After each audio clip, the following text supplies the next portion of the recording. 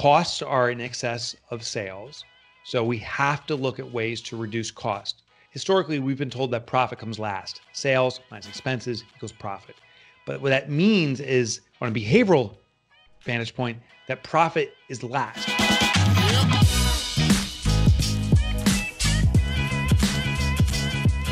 Hey guys, welcome back to another interview.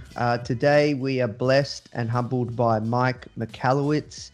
He's the author of an incredible book called Profit First. He's wrote tons of different books. I've seen him speak at an EO event, and his book around finance and cash flow changed my life and changed how I think about finance, managing money when it comes to Foundr and our business.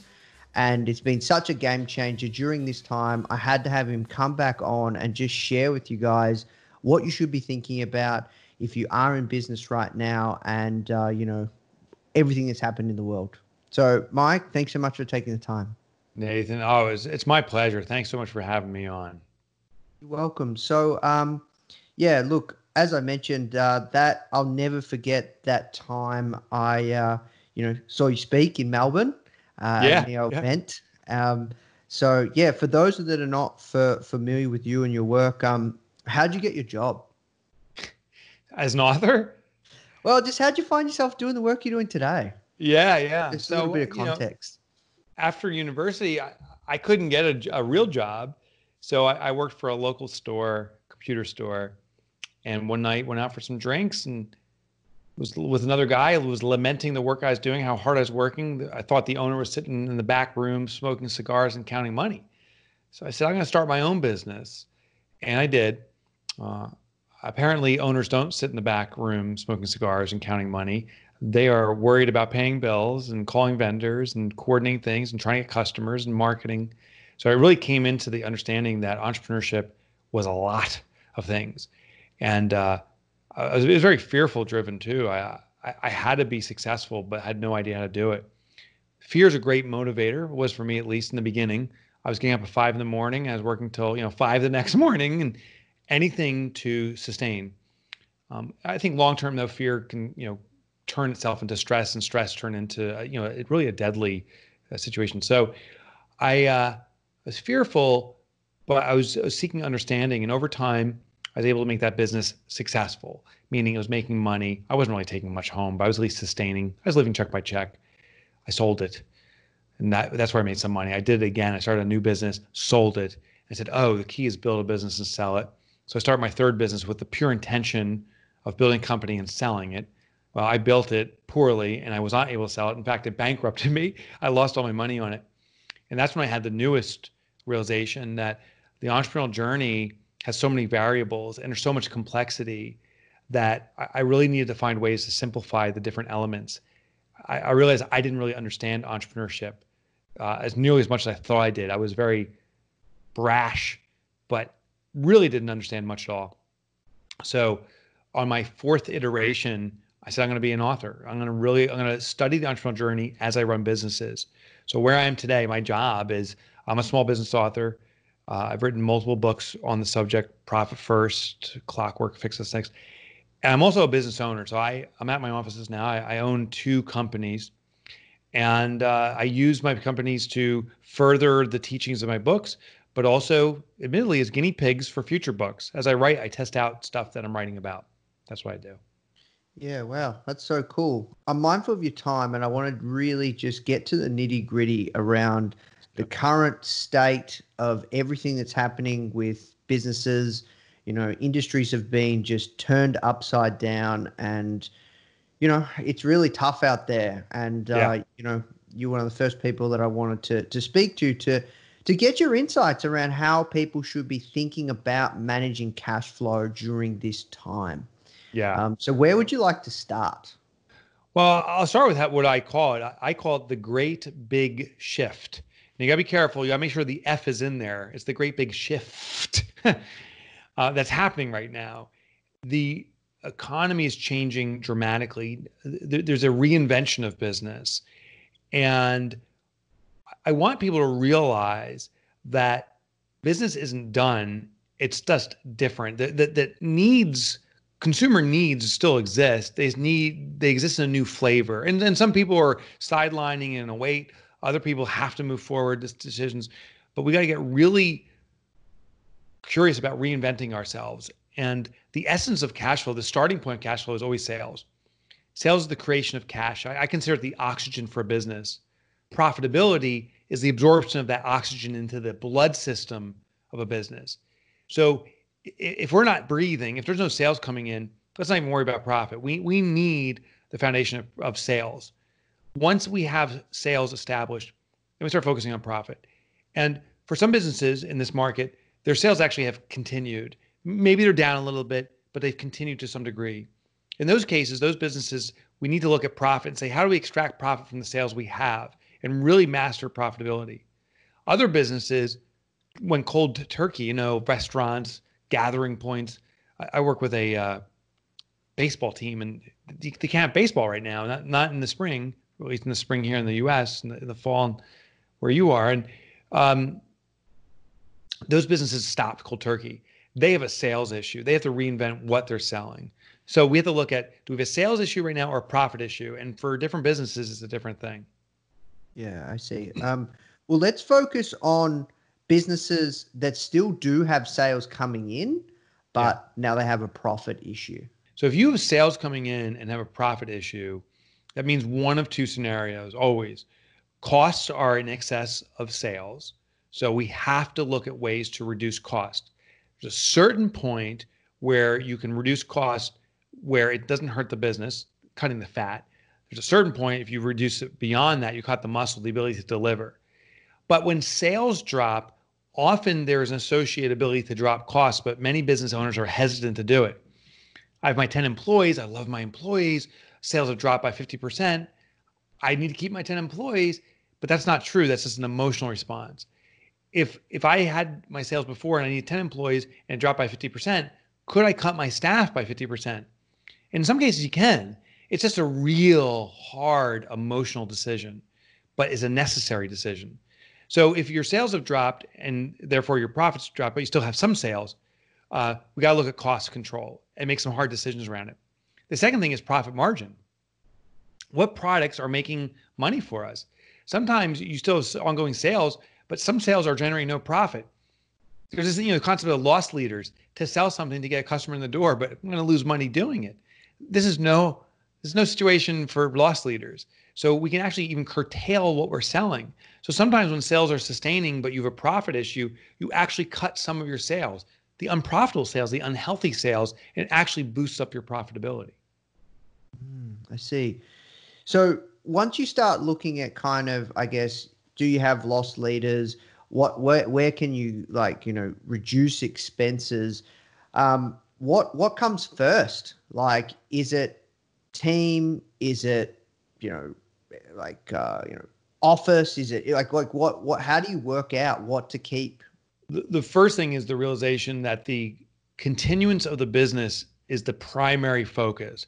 I see some entrepreneurs, and I've done this myself, saying, I don't want to lay off anyone. I don't want to cut costs. I need to serve all these people.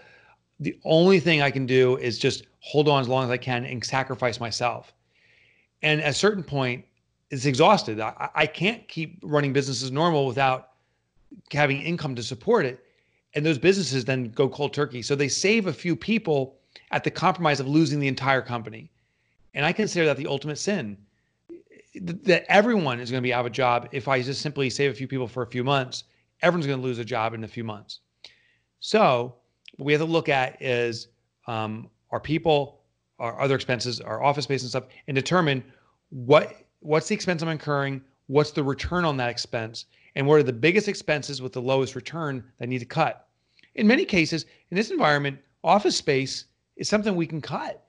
We can't even use office space because it's a gathering point, but some businesses are clinging on to it. If we can cut that cost, do it. If you can't afford it. Secondly is employees, and it's a tough decision. And the rules in different countries are different ways, but I'll tell you, in the US, I've never seen so much cushioning for employees. In many cases, it's better for an employee just to be laid off. You make more money that way right now for a period of time. It won't be that way forever. But me as an employer, if I have to let someone go, it's actually in their better interest. I do it today as opposed to 3 months from now when the programs may not be as effective. And it may be in better interest of my company to do it now. When we have to make those hard decisions, it is hard. I also argue you got to make it all in one shot, rip off the Band-Aid. The businesses that say, you know what, I'm going to lay off one person today. I hate to do it, but let's see how we are in a month from now. I may have to lay 2 people off, and then I'll see. And then we'll cut the office space. And then maybe 4 months from now, we cut off another person. The people that remain see this dwindling, dying business. They see it wilting away. It is terrifying for the remaining people. Instead, if we rapidly cut off what we have to do, it's going to be a hard day or week, but people are going to see that you made a decisive decision. You cleaned up the business to bring it back to fiscal stability. They will have greater confidence because now they see the business is moving forward and you've made the hard decision in one shot. So don't chip away, cut once, cut deep, and get it done with. And when it comes to kind of the profit first tongue twister, when it comes to the profit first methodology and framework, what can people take from that during these times? So, profit first, I teach to take a predetermined percentage. As revenue comes in, take 5% or 10, whatever your percentage is as profit. So the most common question I'm getting is, change is afoot. The economy is shifting significantly globally. Should I reduce the profit percentage? And some people actually ask me, should I increase it? Maybe there's an opportunity to ramp it up. The answer is actually neither.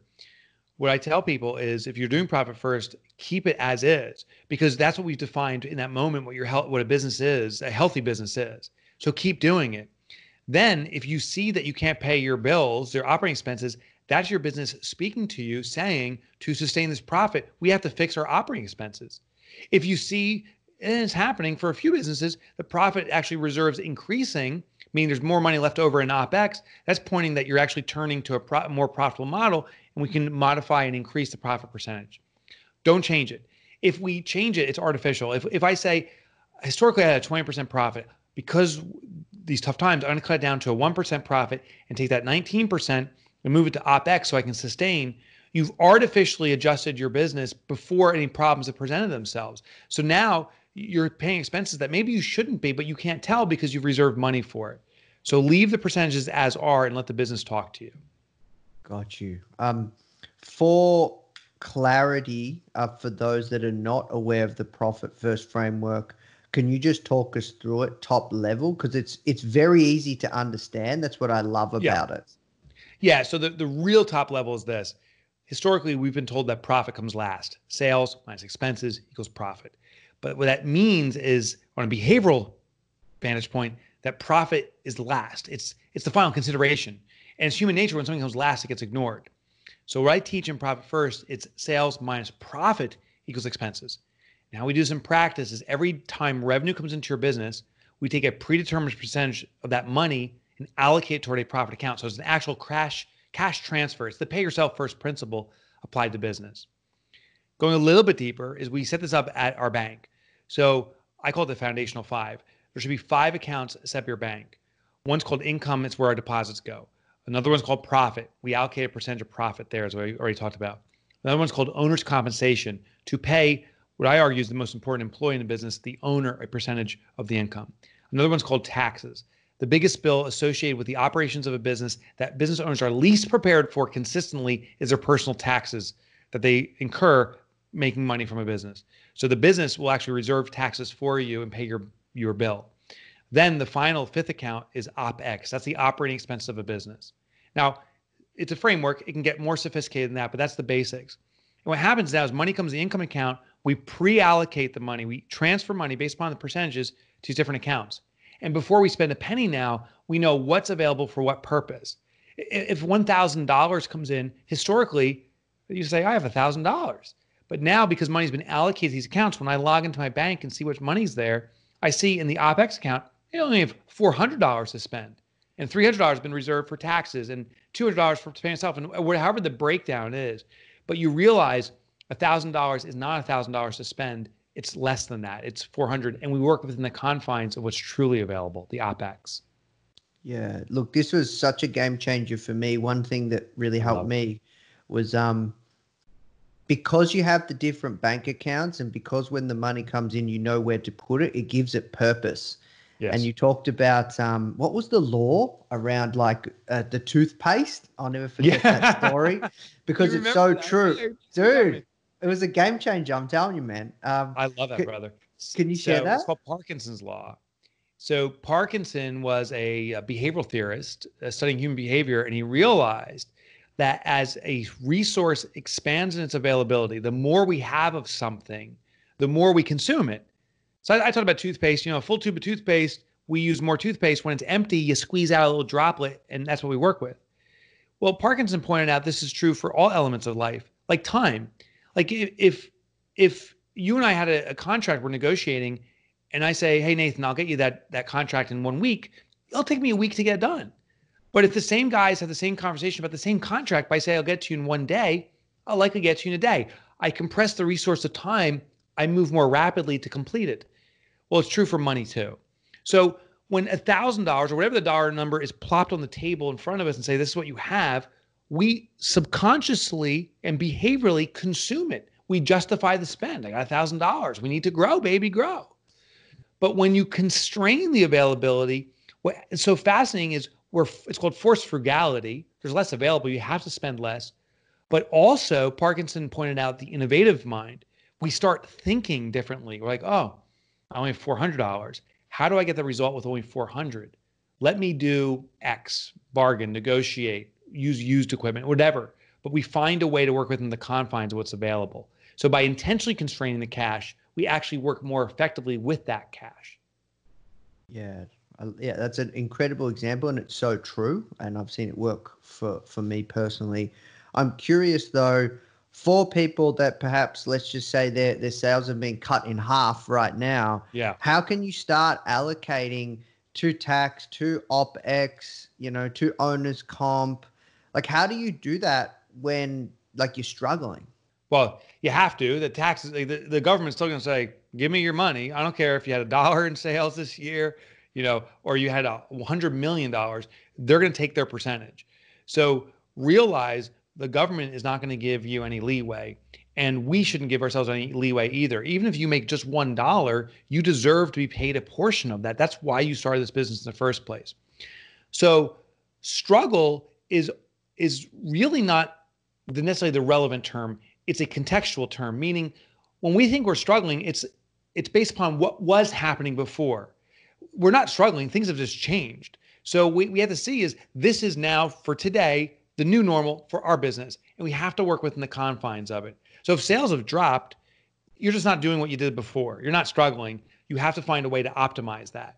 Then if business goes up, it's not you're more successful. Now you have to optimize around the new normal. And it's better to have more money flowing through because there's more to capture. It's just the new normal.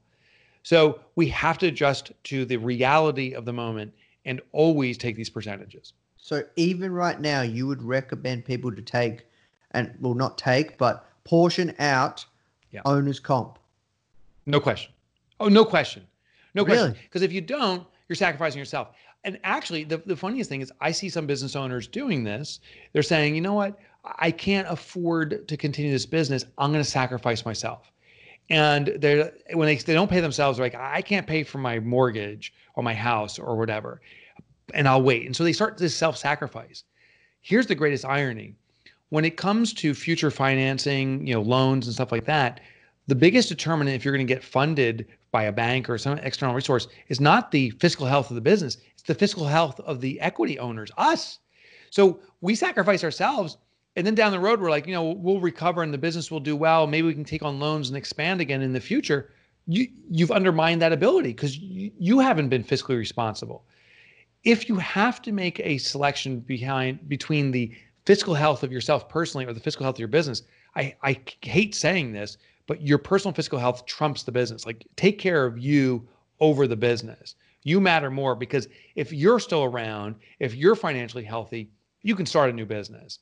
If the business is around, but you're done, you're done. So yeah, you got to pay yourself, even in tough times. Okay, thank you for sharing, Mike. Look, mindful of your time, we have to work towards wrapping up. Two last questions. One, Sure. just any final words of wisdom that you'd like to share for people right now that, they're experiencing this change. And two, where's the best place people can find out more about yourself and your work? But the word of wisdom, if you will, is listen to wallets, not words. It's very easy. We may have to reinvent our offerings. It's very easy to go to our customer base and prospects and say, I have an idea. What do you think? And those people say, that's a great idea. Go for it. And then we spend the time and money to develop it. And we introduce it to them and say, are you ready to buy it? And they say, oh, I don't really need that. Like they back out. Words are a form of affirmation. It is socially appropriate to say it's a good idea, to support and rah-rah someone on. Wallets, though, speak the truth. So when you have an idea, ask people, hey, are you willing to put down money today, a deposit right now on this? If people say no, they don't like your idea. So trust wallets.